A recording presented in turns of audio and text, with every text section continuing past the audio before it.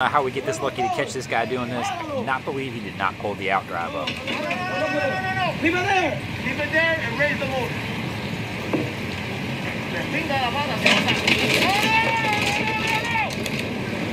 Hey!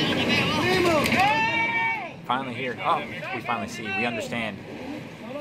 Maybe he just didn't care. I don't know. I mean, that could be one of those ones where sometimes these guys just don't care. You know, the boat's a toy. It's whatever they're going to do with it, they're going to do.